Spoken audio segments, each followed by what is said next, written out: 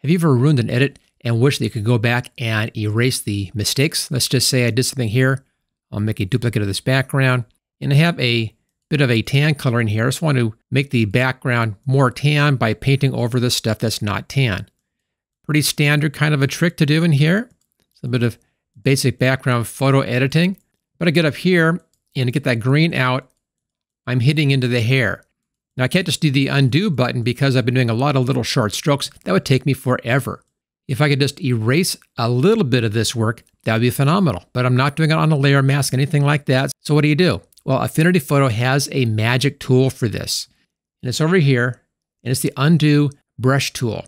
And with this, I can just come in here and paint away just the parts I want to paint away. Notice that this is all done out of sequence. I'm not backing up on the painting steps. I'm only taking out the painting that I wanted to get rid of. Almost as if I had this on its own separate layer with layer masks and everything else. But I can do it just like that. Hi, I'm George, and I'll be showing you how to use this great little known tool. It's one of those tools that most people don't know about, or they're not really sure exactly how to use it. This is just one example. There's a lot more that you can do. First off, again, it's over here, and it's called the Undo Brush tool. Now, to use this tool properly, it's best if you work with snapshots. You can do it with the history, but it's better with snapshots. And here's a snapshot tab right down here. Whenever you open up a new file, you automatically have a background snapshot. That's your original picture. That's what I'm working with right here. But you can come in and do additional snapshots. With the snapshot panel, just click on the plus sign right there, give it a name. Let's call this one 1/2 color because that's all I've done so far. I've colored 1/2 of my background in here. And I now have these two different snapshots. Now for this to work, click on the layer you want to work on. Choose a button right here that sets the Undo Brush source. Let's go here to the background. Let's reset this to background. So it's just the background layer now. Notice we even lost that painting layer up here. I'll come down to the 1/2 colored layer right here. Let's go on to this background layer. I'm going to untoggle that so it's not locked. And now I can come in and just brush back in that effect that I did. I'm not repainting it. Notice I keep on going over this, nothing happens. All I'm doing is I'm bringing back in that adjustment that I had. So a really interesting tool. Now, it's very useful for things like this when you want to come in and just repair something where you've made some mistakes and you're doing a fancier painting style effect in here. But you can also do some very tricky things with this. Let me just show you something. Let's close this down. I'm not going to bother saving that one. That's just my opening demo here. Let's bring up another file. And this is black and white right here. Let's say I want to do this as a two-tone image. Now, I've done this picture before a long time ago using real fancy custom-made gradients and stuff. Very tricky to do. And with doing careful layer masks and things, took a long time. It's about a 25-minute video. But we can do this real fast here by using the snapshots and the undo brush. Now, if you don't see your snapshots down here, it's easy to find. Go up to Window, and it's right there. Just check on that, and it'll show up right down over here. This is our beginning picture. There's our background. That's our first snapshot. Let's now colorize this image. Now go over here. We'll bring our adjustments up, and let's choose our color balance right there. And I'll start off with the midtones. I want to make my flesh tone more of a flesh tone. So we're just going to come in here and add in some color to this and give us a bit more of a flesh tony kind of a color. That's looking pretty good. That's the mid-range. Let's do our shadows. Same thing. We'll add more color into the shadows. Kind of like that. Maybe not too much. There we go. And let's check our highlights. And bring in some more color into the highlights as well. And just balance that color out. There we go. It's getting kind of a nice sepia tone look to this. So let's now take a snapshot at this point. Now let's do snapshot right there. And let's give this a name. I'll call this one sepia tone. And choose OK.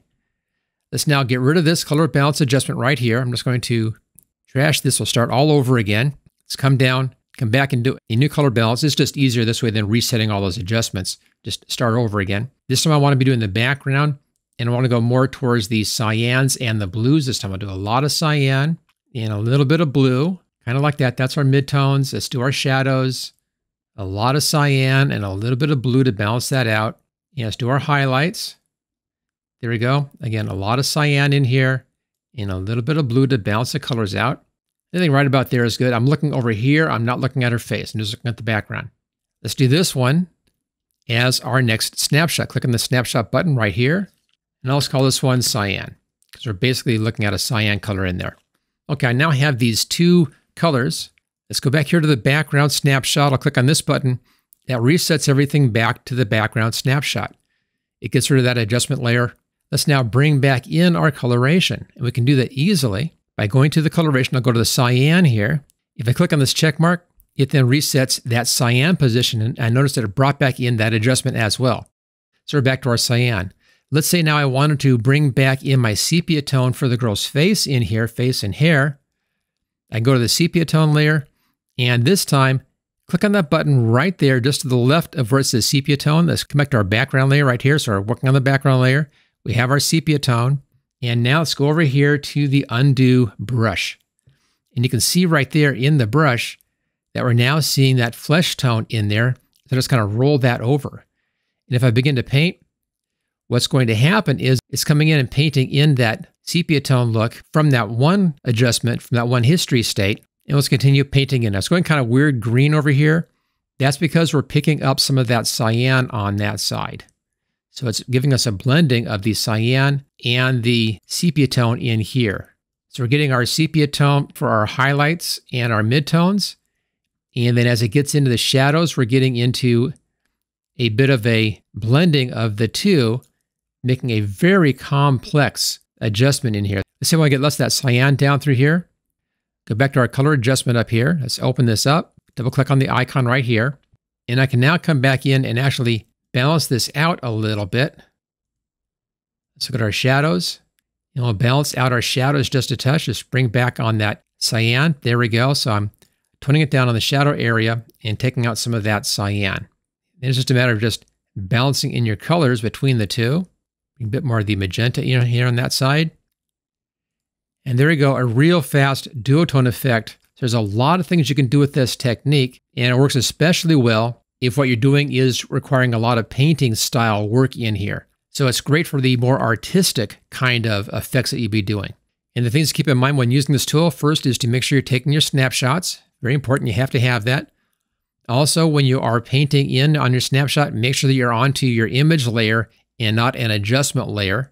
Those will pop up and down as you're going back and forth between your different snapshots. So make sure you're always back on your image layer. And make sure in the snapshots that you click on this little box right here. So if I wanted to bring back my black and white, I would click on the background layer. That's the original black and white image right there. It's also a good idea to make sure that you name these things. We named this as we put it in, so make sure you do that. Another fun thing about this, click on one of these snapshots and you can actually save the snapshot out as a new file. Just go to this button right here, click on that. There's that snapshot. And notice up here, it's in its own file right here. So this is one that we're working on right here. And here's the one that we just saved that snapshot as its own file. Kind of a neat trick. Sometimes that's a useful tool to have in there. That also means if you wanted to, you could take your snapshot, bring it back in here, just drag it in as a new layer, and then use layer masks and whatever, more of your standard approaches. Okay, there you go. That's this really interesting undo brush tool. Again, it's not used that much, but when it's useful, it's an amazing tool. If you enjoyed this video, make sure you hit that thumbs up button. Also, subscribe if you haven't already done so. I'm doing a lot of Affinity Photo videos right now, along with my Photoshop Elements videos, mostly on normal standard stuff, but occasionally I'll toss in these interesting little trick videos, and I'll see you next time.